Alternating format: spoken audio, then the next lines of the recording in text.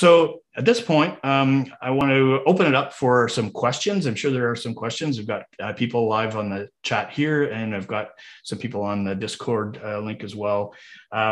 So I'm going to open up the chat and see what we've got in terms of questions. First question is, how can you convince managers that the data they are asking for from phishing exercises might not be very reliable? So how do you approach a manager basically to tell them, I don't know if we're getting the most value out of this program.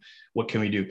Sometimes you'll find managers are just trying to get done what they were asked to do. So if it's an IT manager that's responsible for the program and you want to talk to them and say, you know what, there's some documented issues with this kind of approach. Are we addressing them? They may not care. They might just say, I'm doing these things. This is the way I'm told to do it. I'm going to do it. So you might have to go up a level and try and find somebody in senior management or executive, because somebody along the way is doing this to improve the cybersecurity posture and risk posture of the organization. It might be for compliance reasons. So there could be just the need to say they've run them. And in that case, there isn't an awful lot you can do. So hopefully that helps, just trying to engage with people, tell the managers that there is some documentation and you can provide them with the phishing assessment optimizer download and then discuss it with them. I'm happy to discuss it as well. Any other questions? So from Sue, how often should phishing simulations be run to be effective?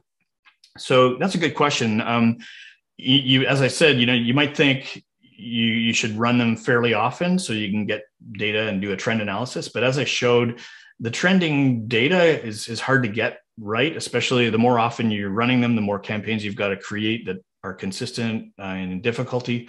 So it depends what your objectives are, but I would say you want to avoid getting to the point where the messages can actually be spotted by people. So in my view, I think if you do it more frequently than once a month, that's a big risk that people are actually going to be able to spot the phishing messages that are just tests. And I would say my recommendation would be probably about quarterly, is about as often as you can get good value out of. I think there's a lot of different considerations there, but anywhere between monthly and quarterly. Let's see. Sem says, does it make sense to do phishing exercises as well as gamified phishing training and assessments? Yeah, actually, it's actually, in my view, a complementary thing. There are reasons to do phishing assessments. For example, in the gamified environment, we can measure people's ability to make a decision in a simulation of a captive, risk environment. It may not be as pressurized an environment. Let's say, when somebody gets a real email, they're considering all the other priorities in the day, and they might be more prone to opening something if it comes in live rather than within the gamified environment. So there is a little bit of, a risk there. So I think that, having phishing assessments once in a while can actually compensate for that.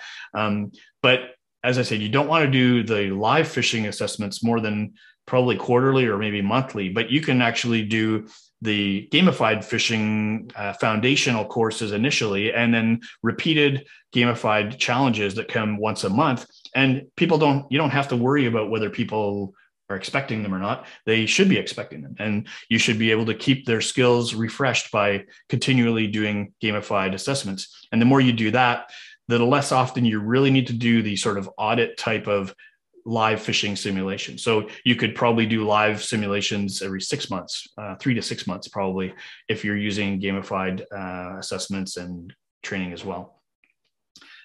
What do you do about remediation for repeated clickers? So yeah, that's a common question that I get. It's certainly, there are some places that are really strict. They cannot afford for people to be falling for these things. And I've heard someone say, you know what, if somebody fails a phishing test 3 times, they're terminated, which sounds kind of extreme to me, but I'm not going to judge. I'm not going to say, yeah, that's the way to do it.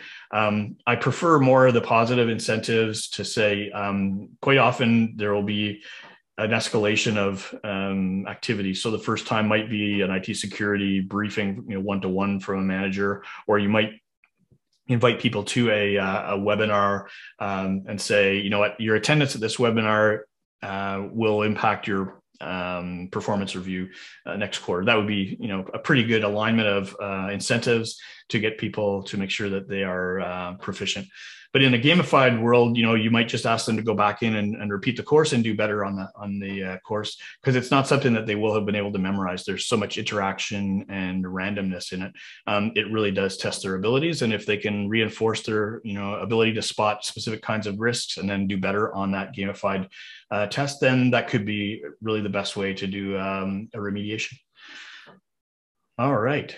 Well, it looks like we're just about out of time. So I just wanted to ask if anybody would be able to type in the chat what their best memory of this session was. You know, is there any one thing that you learned about it in this session that you feel you should take away? Maybe you might want to talk to managers about, or just something that you'll use to review your own phishing program. I see on the Discord, there's Sue. Yeah, the rebellious employees. That's fun. Yeah, you never know the people who will click on things, even if you have a program that says they're going to get some kind of you know, warning. There's still people that will do it. Sam says, talk to legal and HR. Yeah, so I mean, getting buy-in from the legal and HR groups is always good when you're doing any kind of a change or an activity that could impact the culture of the organization or people's responses to that. So definitely a good thing to take away. Gamification seems cool and valuable. Yeah, absolutely. And I do encourage people to, you know, try the Can I Be Fished just to see what it's like, and then reach out if you'd like to set up a trial. All right, so I want to thank everybody for joining us, and I hope I was able to bring some value to the session for you, things that you may be able to think about or take back to the management team and get their feedback on, try and do something maybe a little different, more innovative, and get better value out of these things. So I'd love your feedback, and you can reach out to me on LinkedIn or Twitter, even via our website. There's a little chat bot that has my picture on it. It'll pop up, and I'll answer your question there, or we can follow a little bit of a discussion. I just think it's important to get more people engaged in this discussion, understanding what those risks are, making sure management is aware of, you know, the risks of what the traditional phishing simulations have, and also the benefits of trying something different like gamification. So I appreciate your support. Hope to see you next time, and have a great day and a great life. Thanks, everybody.